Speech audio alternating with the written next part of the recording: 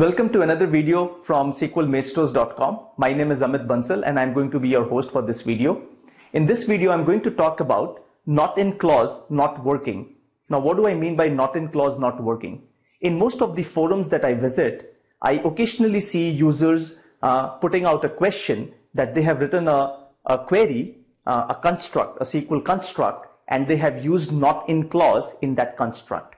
And when they run their query, it does not throw an error, but it always returns an empty result set.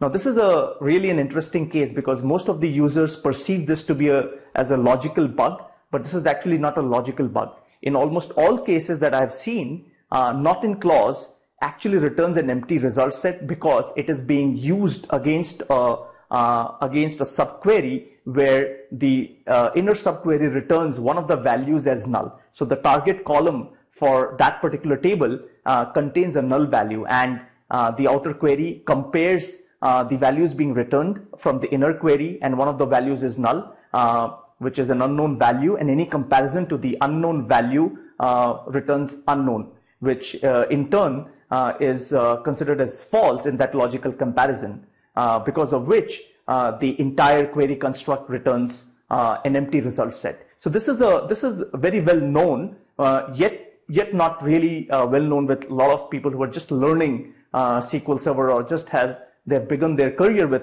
SQL Server. So with this quick demo, I want to show you this special case of not in clause not working with the null thing.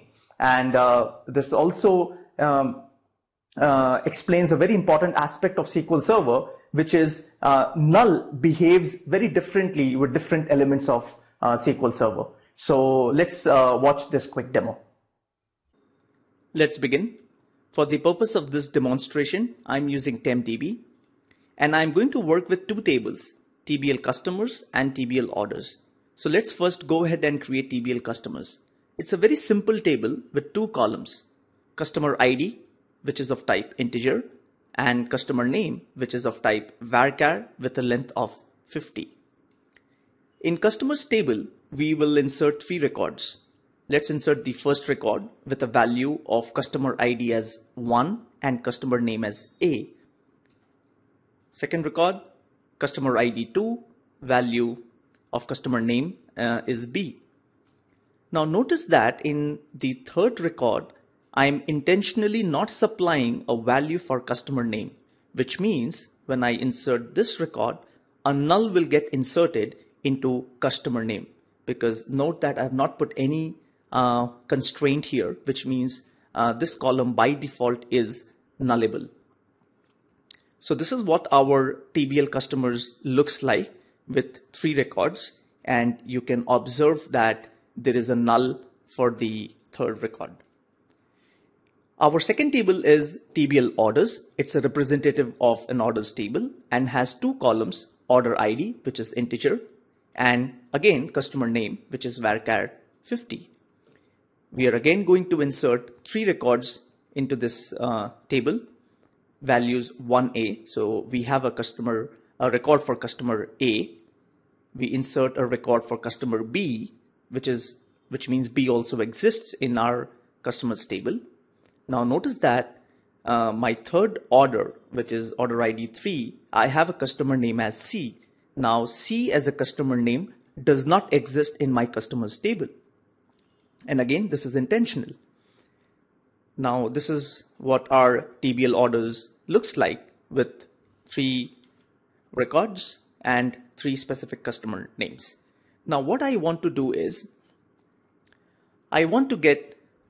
so let me just move this down a little. I want to get all the customers from TBL orders, and those customers should not exist in my TBL customers. That's my requirement. And the construct for this is select cust name from TBL orders, and I put a predicate on cust name, not in, and then my subquery will return individual customer names from customers. When I run this, all of us would expect that C is going to be returned because C as a customer name exists in TBL orders but does not exist in TBL customers. When I execute this, surprisingly, we get an empty result set. Now, why do we get an empty result set? So here is the explanation for that. When we use not in clause is nothing but a series of not equal to operators. So this query essentially, this construct essentially is select cust name from TBL orders where cust name not equal to A or not equal to B or not equal to C, so on and so forth. Now the values that are being returned by this subquery, and if I just execute this subquery, the values that get returned is, if you observe, will be A, B, and this is the culprit, null, because of which we get an empty result set. So when a null is being returned, the outer query has to compare every individual value with every value from the inner query, and a comparison with null returns an unknown. Now null is an unknown value, and anything you compare with unknown is also going to result in unknown. Now in this logical comparison, this unknown is treated as false by this construct, which in turn returns an empty result set. And that is because, and that's why you get an empty result set, and we see not in as not working, or we see that not in is actually has a logical bug. But there's no logical bug here. This is just how null behaves differently in different elements of SQL Server. So there are multiple ways on how we can actually fix this.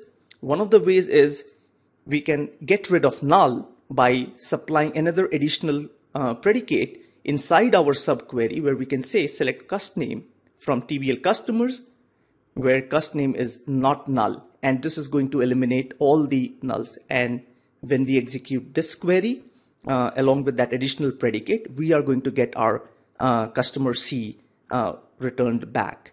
We can also use not exist clause. That's really nice, and it's preferred sometimes over not in. And you could also use except. So that's about not in, not working. Hope you liked it. So in this quick demo, I wanted to show you this specific behavior of not in clause when used with null. Hope you liked the video. Thanks for watching, and do share it. You can visit sqlmaestros.com to know more about us. Our Twitter handle is @SQLMaestros, and Facebook is /SQLMaestros. If you want to know more about me, you can visit amitbansal.net, Twitter @A_Bansal, Facebook /AmitRSBansal.